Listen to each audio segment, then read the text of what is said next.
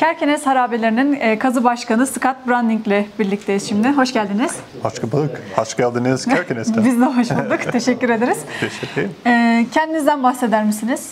Ben Scott Branding, Orta Florida University, Amerika'dan. Evet. Ve ben kazı başkan Kerkenes proje ve dünya proje var. Ve biz arkadaşlar ve profesörler geliyor.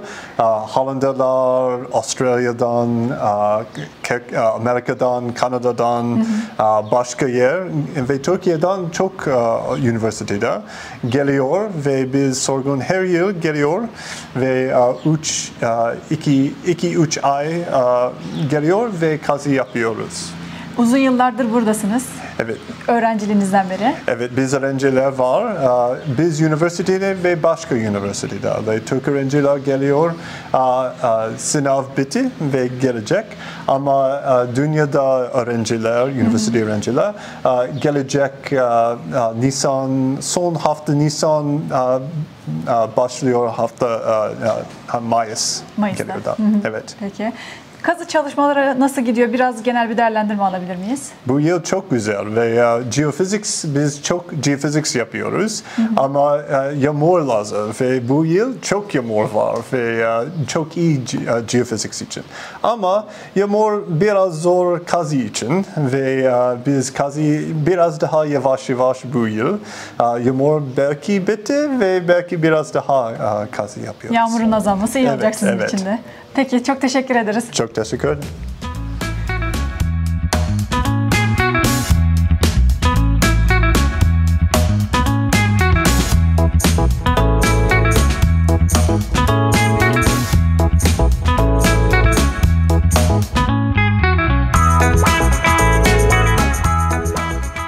Bugün Demir Çağı'ndan günümüze kadar tarihe uzanan Kerkenes Harabelerindeyiz. Ziyarete geldik. Buradaki kazı çalışmaları hakkında bilgi alıyoruz. Kazı başkanı olan Scott Branding ile şimdi soru cevap ve söyleşi gerçekleştireceğiz. How can we make popular Kerkenes? So one of the major ways that we can help make Kerkenes more popular is by having better access to tourists who want to come to Kerkenes. So definitely building a road that would allow larger minibuses and autobuses to come here. However, it's also the media plays an important role in this, where we want to make sure that the world knows about Kerkenes through stories like this story.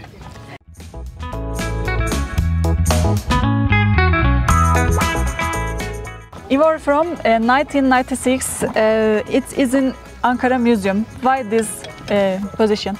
The objects that we excavate here at Kerkenes, all those objects are controlled by the Ministry of Tourism and Culture.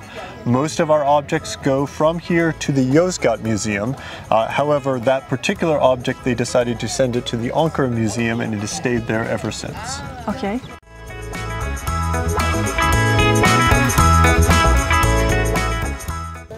Göbekli Tepe and Kerkenes, different or similar position?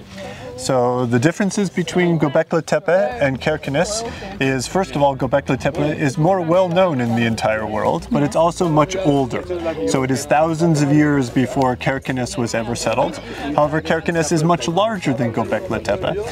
Kerkenes dates from the Iron Age, so after the Hittites, but before the classical period, and it dates from about 2,500 years ago. Yes, okay.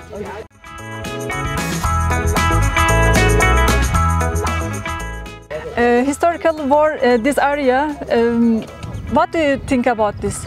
So we know from the Greek historian Herodotus, who wrote the earliest histories, that there was supposedly a war that was fought here between the Lydian king Croesus and the first of the Persian emperors, Cyrus, who would later be called Cyrus the Great.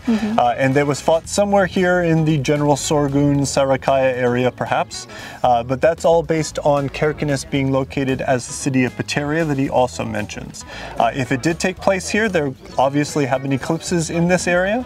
And a battle that could have taken place with an eclipse would have been very awe-inspiring. Eclipse cutting war.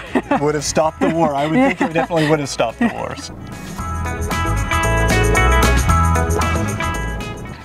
Can we see this city wall from space?